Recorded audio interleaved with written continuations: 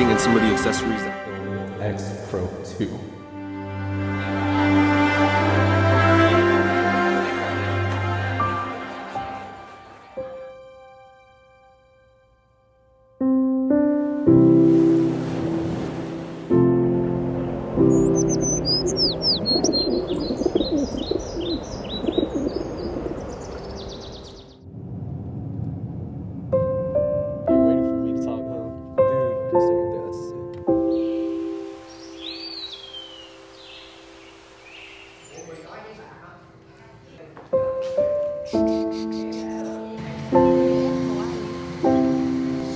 Gonna complete the sentence?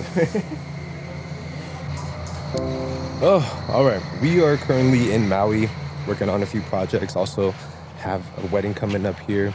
But today I wanted to talk about something that honestly I feel like a lot of you guys may get upset about because it's been a staple on my channel for quite some time.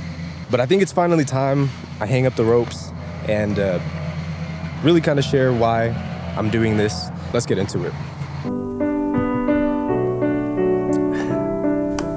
All right, so I wanted to make a video today to talk about a controversial decision that I recently just made to kind of say goodbye to Fujifilm as a whole. Now, this is not to bash Fujifilm. In fact, I really still love their cameras. It's just that recently I've found that they haven't really been inspiring me to go out and shoot with them. And as you know, I've shot with the Fujifilm X Pro 2 for quite some time. In fact, it's probably 3 to 4 years. I've been shooting with the X Pro 2.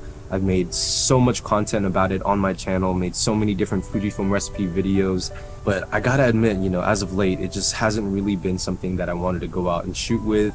And for that reason, I kind of have said goodbye to that camera, as well as most of my Fujifilm gear. Now, I gave Fujifilm a chance. I tried the X-T4, I picked up and used X-T3, ended up returning both, and it just wasn't really for me. And I don't know if it's maybe just the cameras that I was using in particular, or maybe I just kind of gotten dull from shooting with Fujifilm cameras, but I don't know. There just comes a time where you feel like you need something new, and you feel like you want to refresh and restart, and Fujifilm cameras just haven't really been doing it for me. So not to bash Fujifilm, they're great cameras. In fact, I think they are probably the future when it comes to mirrorless cameras. Now, with that said, I had to really think about this decision and figure out what camera was going to be best for me. Now, my main workhorse camera for my street photography work is my Leica M6. And, you know, there are days where I just don't want to shoot film. I want to go out and I want to shoot a digital camera. And the X Pro 2 in the moment wasn't really fulfilling that for me. So there are a couple of things that I realized I wanted from a new digital camera. And that was, one, I didn't want it to be like a Sony a7 IV or you know, a Leica R6 or anything like that, because as you guys know, I shoot professionally with my Sony a7 IV and my a7 III, and when I look at those cameras, to me they just scream clock in, you know, like let's get some work done.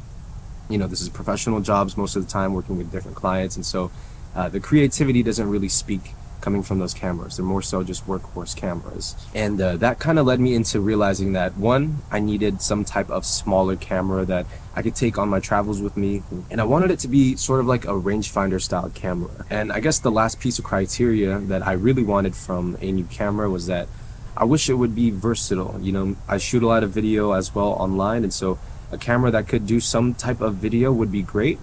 But mostly also photo capabilities. You know, I'm not very picky with my cameras, but in this certain scenario, I feel like I need to make a decision that is going to benefit both sides of what I do. And you know what? It was really tough. I went online, I looked for different cameras, you know, literally made, not a spreadsheet, but I just compared and contrasted the benefits of 3 different cameras that it came down to. And ultimately, I came down to one. And that one camera is actually currently what I'm recording this video on, so I hope it looks good. But number 2, it's also a camera that I've been using this entire trip in Maui, and I've made countless number of photographs. And so far, you know what, I don't want to get ahead of myself, but I am really loving the way the images look from this camera, and I'm going to share more about this camera with you when we head down to the town to grab some coffee.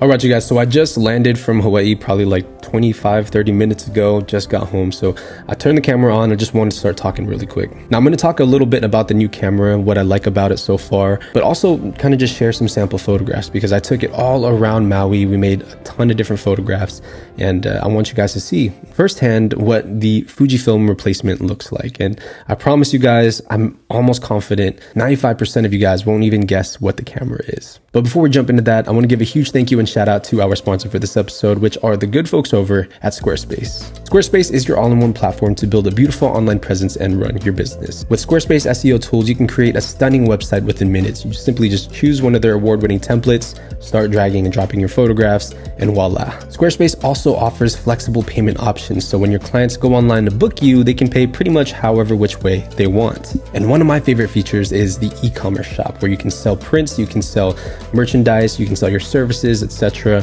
all in one place under your own domain. So if you don't have a website already and you are a photographer looking to present yourself online, head over to squarespace.com/KingJapes and enter promo code KingJapes at checkout, and you guys can get 10% off of your first purchase of a domain or a website. Huge thank you to Squarespace for sponsoring this video. All right, so I pulled this camera out of the closet because, I wanted to show you guys the last remnants of the Fujifilm cameras that I own. This is the only Fujifilm camera and lens that I currently own, apart from maybe the Viltrox lens, which I don't even have around right now. And the only reason why I didn't let this go is because it's super slow. They don't go for much online, but it has the one thing that I really, really love Fujifilm for, and that is the film simulations. Now, speaking of the new camera, in Hawaii, I literally went around the entire island of Maui and took photographs of everything. Whether that was landscapes, I did a little bit of street photography, but there wasn't really much going on. And the good news is I got a really nice feel of the camera. I really like the way it operates. I love the way it looks. But the one thing that I noticed that was lacking is the fact that the images straight out of the camera just look a little too clinical, just a little too, like, it just lacked character. And I think that's where Fujifilm has a huge advantage in the street photography world. You have built-in film simulations in pretty much all their cameras. So you can have classic chrome. Oh my goodness, I remember like the Kodachrome preset that I had, the portrait preset that I put into my X Pro 2. Maybe I made a bad decision, but those were gorgeous. Those were the best film simulations, and I actually have a video about it if you want to check it out. I'm gonna put it in the cards up here. After around 2 or 3 days shooting with the new camera, I noticed that I really missed those film simulations, and they almost affected the way I shot with the camera, because now I feel like I'm just shooting with a brick. You can recover highlights, you can recover your shadows, etc., but it doesn't really give me that look and that feel of like, I want to step out of the car and make a photograph. You kind of have to just force yourself to go out with the camera. You really can't emulate the Fujifilm film simulations in Lightroom. Maybe you could get pretty close, and I'm sure there's people out there who sell presets, but I don't have those presets. Now, here is the plan. I go to New York in about a week. I'm not going to reveal the camera in this video, but I'm still going to be showing you guys these sample photographs, like I said. I want you guys to comment down below what camera you think it is, because I can almost guarantee you 90% of you, maybe 95% of you guys will not guess what camera I'm shooting with. It's not what you think it is. But like I said, I'm going to New York in a week, and I'm going to thoroughly test the camera there, because I feel like I didn't get to test the street photography capabilities of this camera in Maui. In that video, I will be revealing what camera it is, how I edit the photographs, some of the really insane features like the panoramic images that I have been making recently with it. And I'm going to give you guys my verdict on whether or not I'm going back to Fujifilm or I'm sticking with this camera. And I think that's the wire it's going to come down to. I'm going to test it in New York. If I don't like it in New York, I'm going to ditch it and go back to Fujifilm and probably get like an X Pro 3 or something like that. But for now, what do you guys think of the images?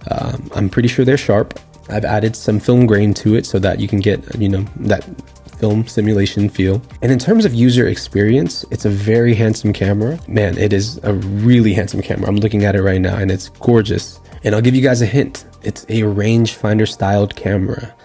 That's all I'm going to say. I'm going to leave it at that, but it is a rangefinder style camera. I really hope I made the right decision, but that's going to pretty much wrap up this video, you guys. I hope you all enjoyed it. I'm very curious to see how this is going to perform in New York. Let me know in the comment section down below if you guys have any tips or suggestions for editing in Lightroom. If you have like a preset pack that maybe I could check out or something like that. It's always nice to learn from other photographers in the community, but that's going to wrap it up. I'll see you guys in the next one. And just remember, stay tuned until the next video so you guys can see the reveal of the mystery camera. All right, I'm out. As always, Minolta Gang.